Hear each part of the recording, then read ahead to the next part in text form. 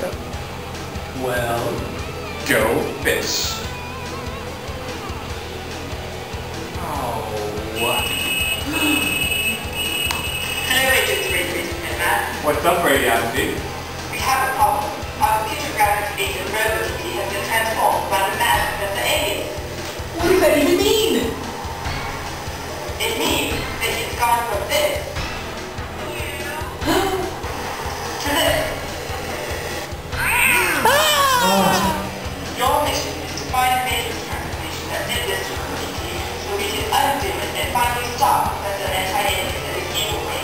Where do we start? We'll stop by looking at the building blocks of transformations, translation, rotation, and scaling. Good luck, Gumshoes. Okay, Okay. let's go. My hat! My hat!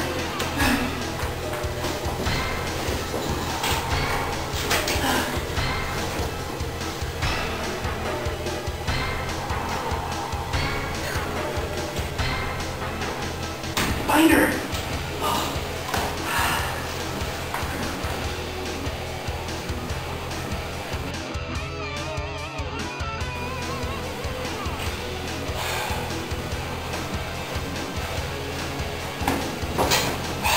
Here's what we learned.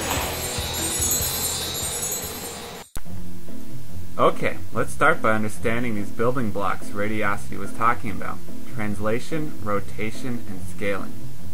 Translations are the movement of an object from one set of coordinates to another.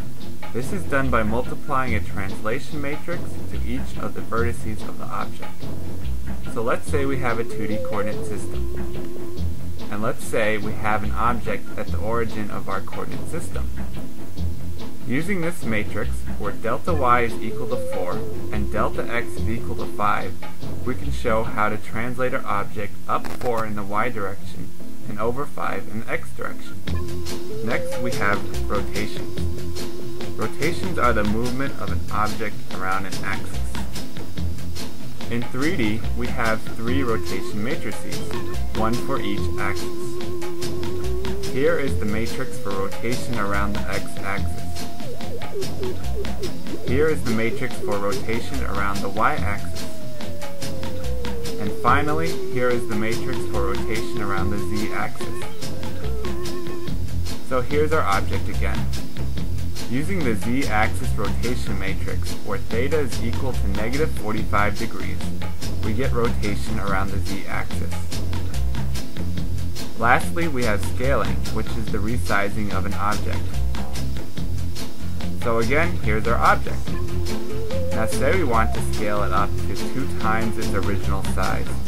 We can apply this matrix where delta x, delta y, and delta z are equal to 2. Now it's important to remember that in transformations, order matters. For an example, if we first translate our object and then rotate it about the origin, we get this image. But if we first rotate and then translate, we get a different image. Clearly this shows that in some transformations, order matters. In the case you want to rotate an object about itself, make sure to translate to the origin, rotate the object, and translate it back again. A similar situation occurs when scaling an object. Here we have our object scaled without translating first to the origin. Next we have our object translated to the origin before scaling, and then translated back. In other words, to rotate an object about itself, or correctly scale an object, you must translate to the origin, perform your transformation, and then translate back to the desired location.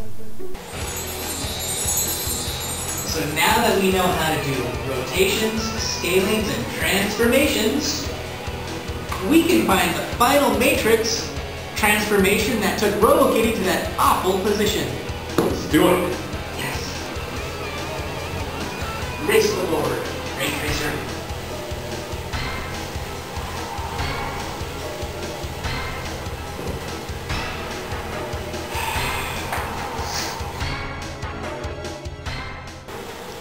Yes, we got it. We finally did it.